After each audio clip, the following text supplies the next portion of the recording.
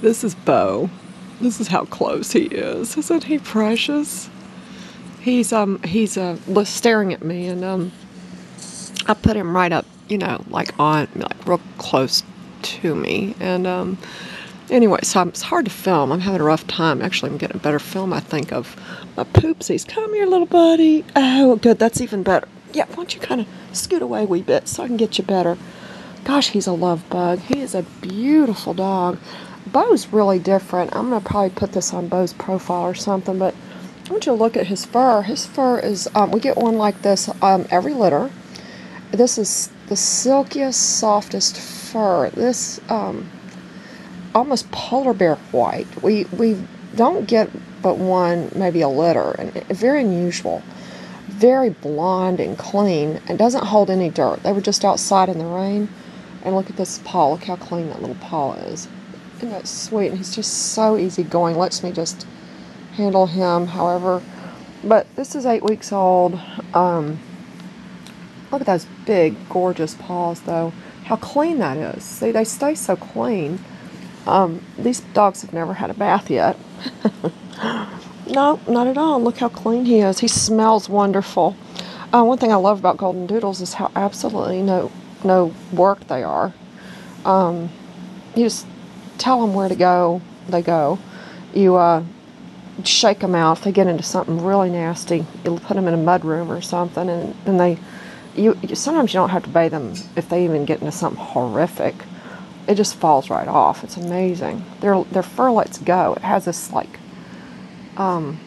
shed. It just repels. It sheds the nasty right off into the floor. But this doesn't shed. Look at this. I mean, nothing's coming out. He's just absolutely the perfect doggy. And he's such a love bug. Golly, what a wonderful pillow. You can't get better than this. It's like having a heating pad. But look how gentle he is. Don't even try to mouth me. So good. He's learning well. The only thing is, I have to admit, he is not coming when I call him. He looks over at his sister, and he is much more oriented to he's going to need a couple of days work on that, because he won't come. I had to go drag his butt and get him back inside.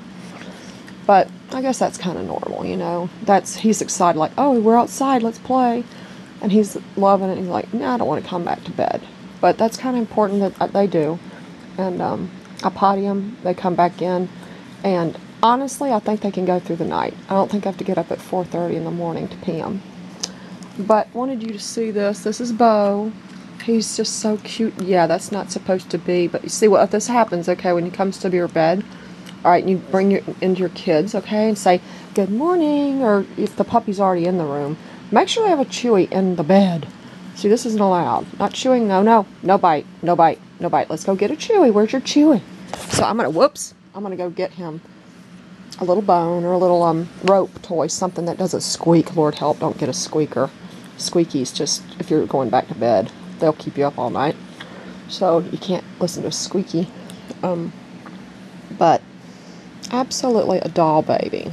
He's just very obedient, wants to please, but a little stubborn on that coming back in the house.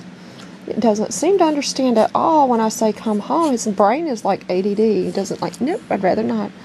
I just want to hang out here, and then, I want to stay up here, Mama. I do. So we'll work on that, get him going on that. Everything else is perfect. Absolutely amazing doggy. I am beautiful. Yes, I am. Kiss the camera. I hope this is working. I can't see what I'm doing. Okay. All right, that's it. This is making me drunk. Ugh.